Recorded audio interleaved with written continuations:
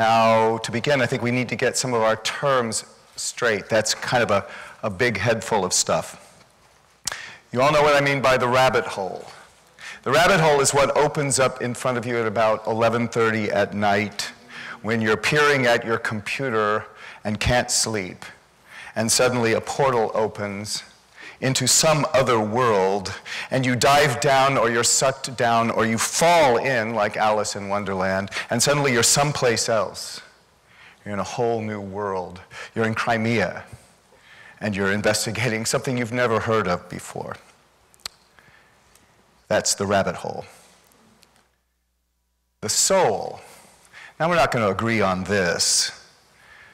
What can we say about the soul that we can all agree upon? I think we don't want to get into theological conversation, but let's just say that the soul is a place of depth inside us. It's a reverberating cavern, a repository of thoughts and images. It's where we take core samples of our insides. It's an echo chamber. The internet is changing. Adam Ostrow is the Senior Vice President of Content for the news website Mashable, and he said a couple years ago, the internet is just a bunch of servers and broadband cables and routers that traffic data around the world. But I think now the internet is starting to become an entity that society views as a human thing. I think that's good. I hope that's true, a human thing. Can you switch over the, there we go. That seems to signal that the internet is changing. It's evolving. It's growing as we grow with it. What is it going to become? Is it a place of soul? What would that look like? What would that mean? What is a place of soul? Let's go back to our definition. It's a place with depth. Does the internet have depth? Or is it, as the media pundits tell us and the philosophers, it's really just shimmering surface, images, apparent realities? Is it depth or just apparent realities? And if it wanted to be a place of soul, how would we get it to be that? And would it be a good thing if it were? I'm a theater person. For me, it's a fairly simple equation. I equate soul with a room like this, a place on the earth where my body is and your bodies are, and we're all live, and we're all here together, and we're listening to one another, we're contemplating something together. That's a soulful place. But let's look one step further. Are we sure that's all we want to be thinking about? I mean, I think the theater is a very traditional place. It thinks of itself as sort of the protector of the analog. The theater is like the armed guard standing outside the vinyl record store. We like to think of ourselves as the antidote to all that digital stuff. But is that really what we want to be?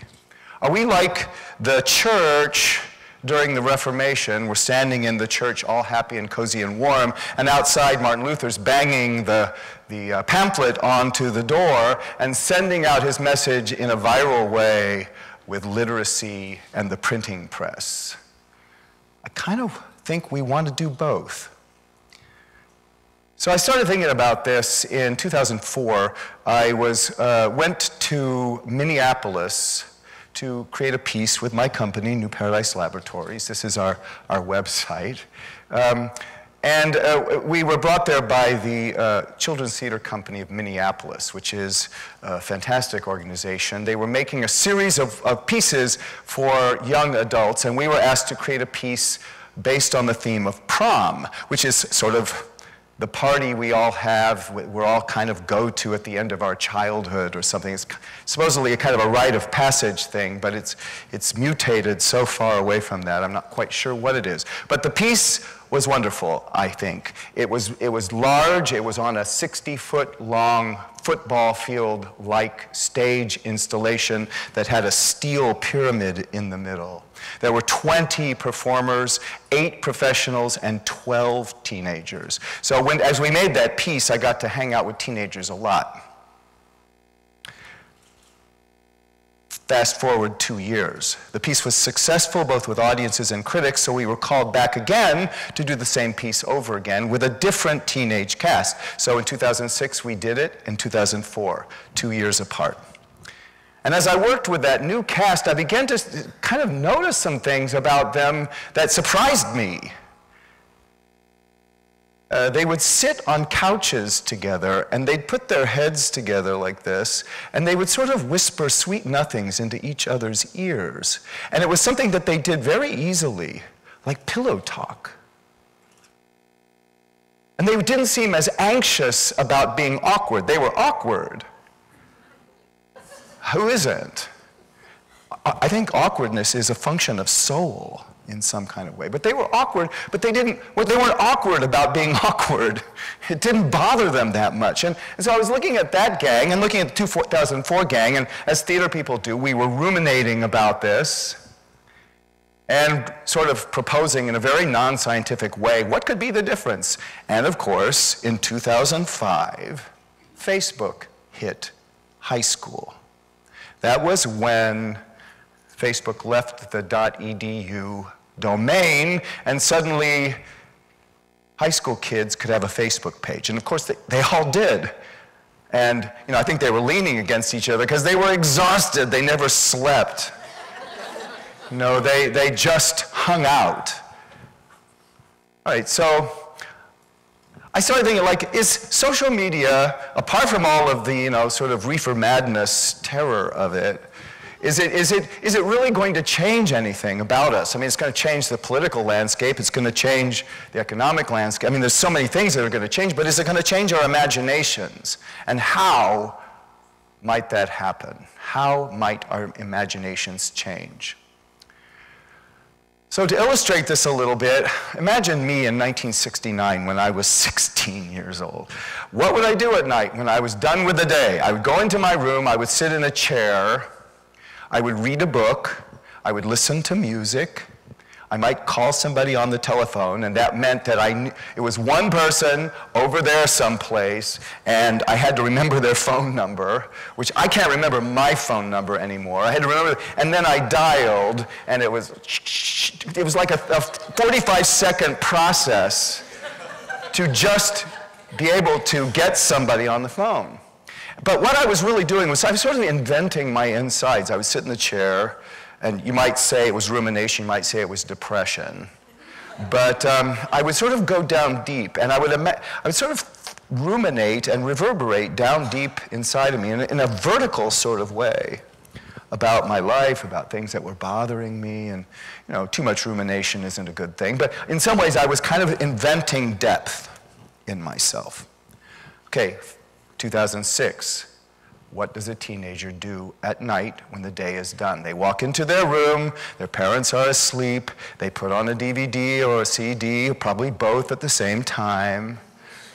They boot up their computer, but it's been on all day anyway. Now they're on their mobile phone.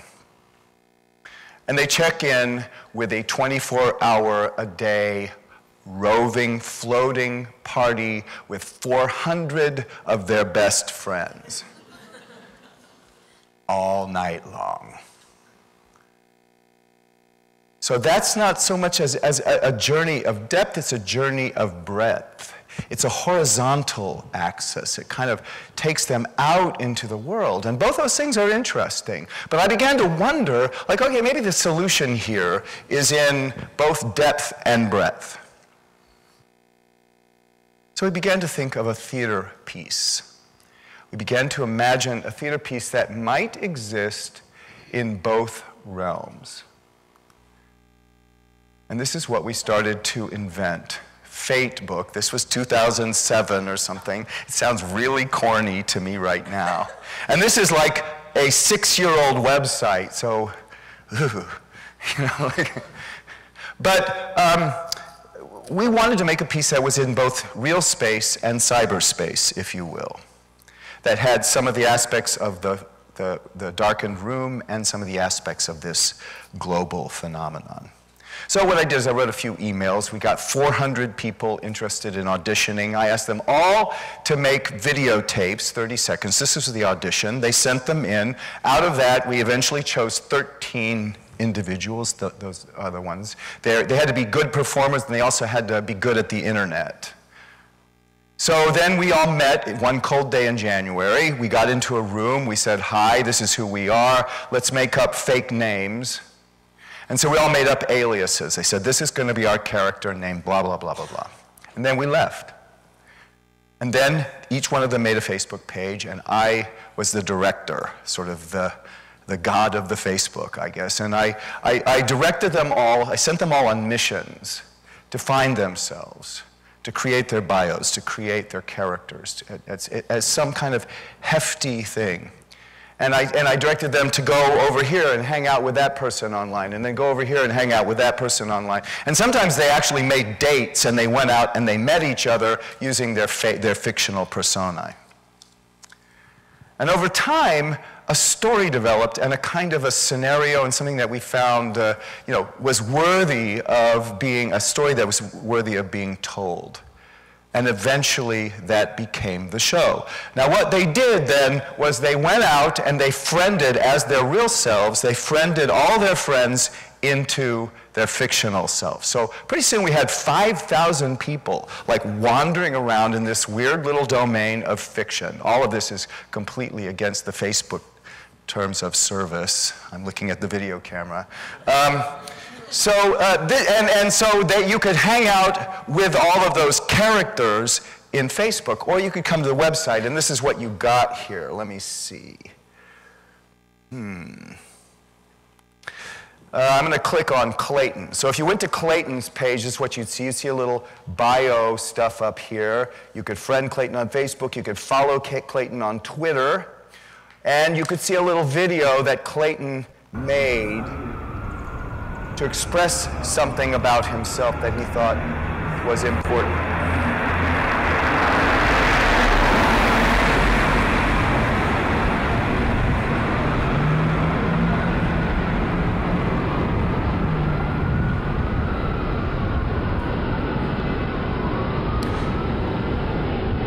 Now you see there's a certain amount of risk involved in this little video, and that was what the piece became about, the risk of turning into a professional person.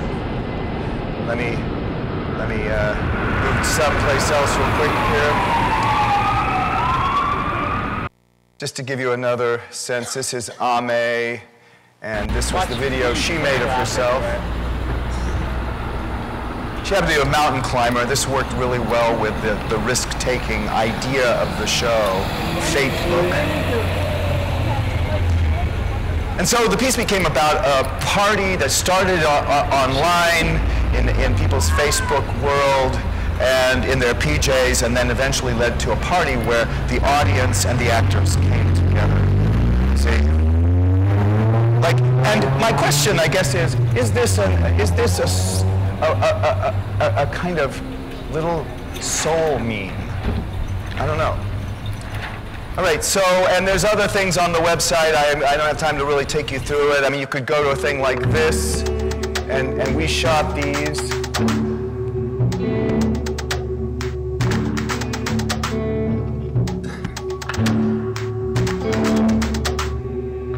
So it's very arty. There are these crying videos where they're looking into a webcam crying. This is still up online, by the way. I'm cruising this live. And like there's a kissing booth.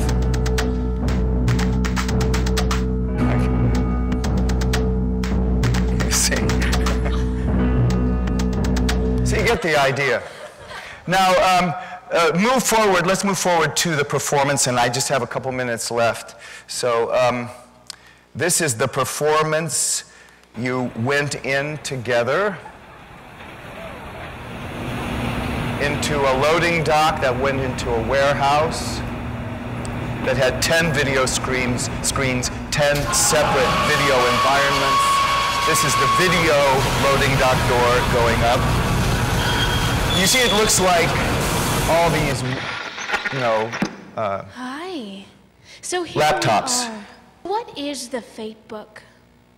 Where you go to investigate something, peek in, lurk. Your job? Watch. Be safe. Oh. I'm somewhere in here too. I hope you'll find me. Over.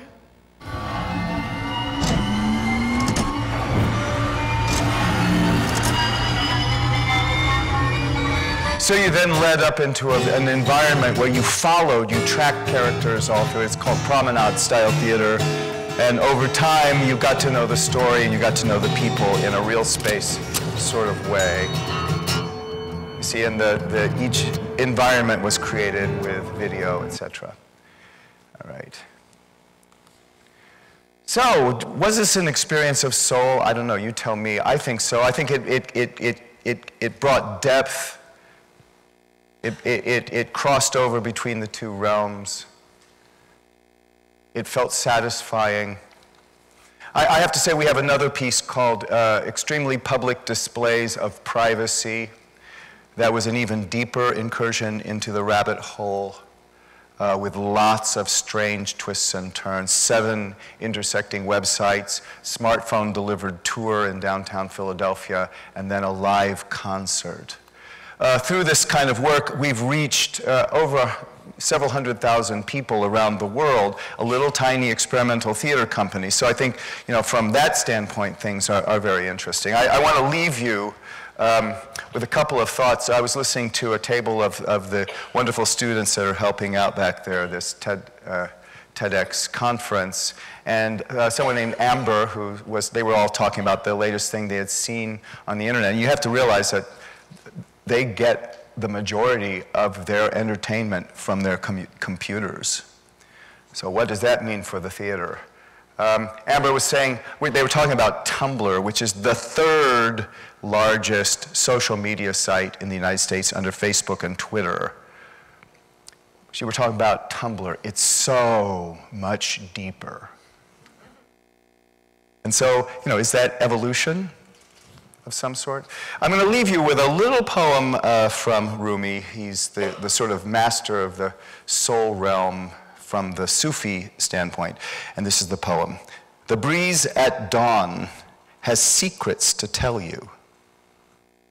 Don't go back to sleep. You must ask for what you really want. Don't go back to sleep. People are going back and forth across the doorsill where the 2 worlds touch. The door is round and open. Don't go back to sleep. Thank you.